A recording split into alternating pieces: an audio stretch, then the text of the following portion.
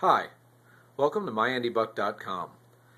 The biggest question that I get when selling a customer a new Lincoln with the sync system is, I love how you can use your USB flash drive to play music in my car.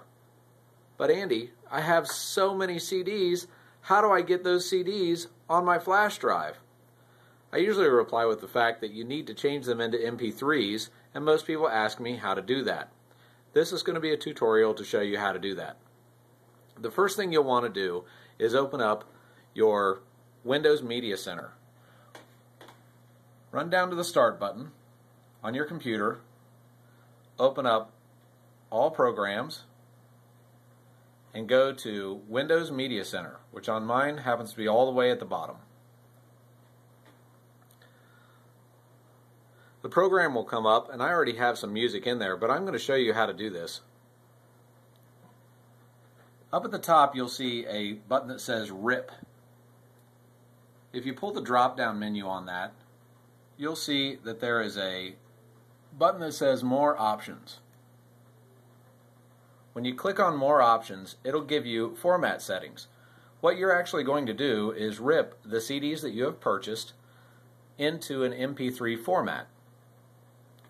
So what you'll want to do is over here on Format, it will already be set up to do Windows Media Audio.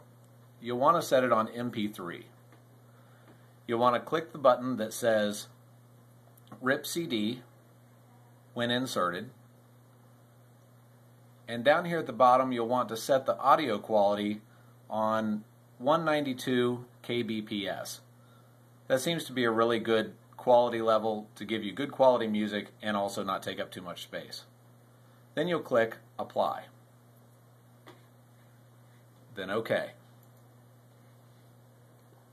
Next, you'll want to take a CD. This is a CD that I've purchased, and you'll want to take that and put that into your computer. When you put the CD in your computer, it will automatically recognize that it's in there,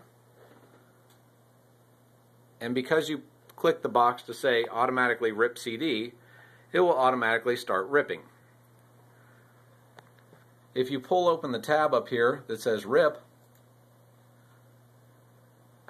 you'll see that it's starting to pull down all of the music that's on the CD. It rips the music, and it also names the tracks and tells you who the artist was and who the composer was. After you are done ripping, you simply take a flash drive, put this into your computer,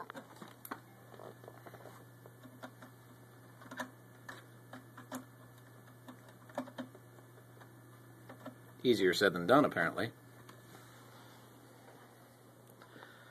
Your computer will recognize that it's found a item, and Windows Media Center will recognize that a flash drive has been connected. You can name your device. I always just leave it the default, which is flash disk, and click Finish. Over on the side, you'll see where it says flash disk. What you're going to want to do is drag your songs over to here that you want to put on there.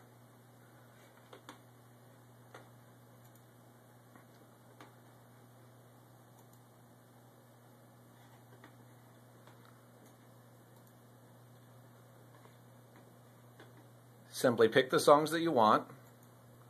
The artist in this case was Bob Carlisle. So we're going to go down to Bob Carlisle.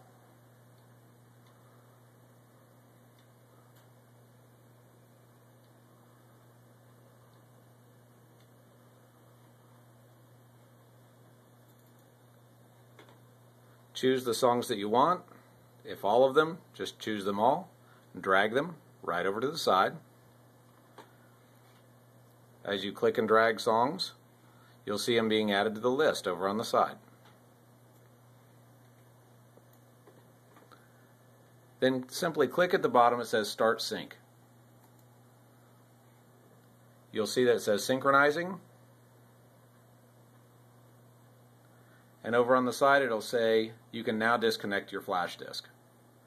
Those songs that you just ripped off that CD are now on your flash drive, ready to be played in your USB port on your sync-equipped vehicle. Thank you for your time, and I hope this helps.